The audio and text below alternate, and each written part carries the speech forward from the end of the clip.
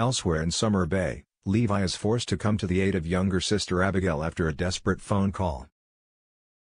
Abby came to the Bay for a flying visit to help celebrate big sister Eden's engagement to Cash. Both of the siblings had found Abby's behavior unusual, particularly when she later disappeared with Levi's wallet.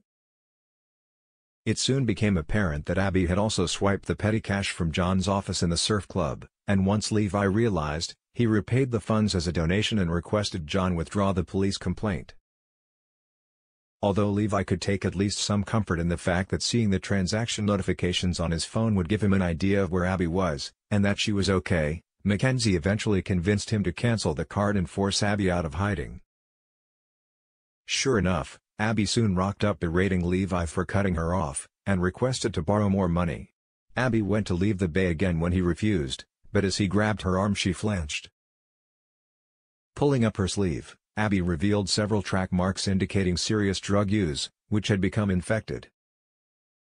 With Abby refusing to be taken to hospital, Levi convinced her to come back to the farmhouse so he could treat the infection himself, and give her some antibiotics.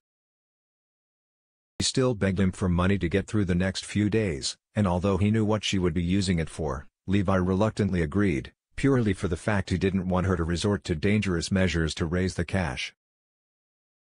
His only caveat was that he was to take her back home to their mums in the city, so at least if anything went wrong, he knew where she'd be. It's clearly not long before Abby ignores Levi's stipulation, however, when he receives a call next week to say that Abby is trapped in the house of a man named Dom, who will not let her leave. With his sister Eden by his side, Levi manages to find the address, but are the Fowlers prepared to see just how dark the world Abigail has found herself in really is?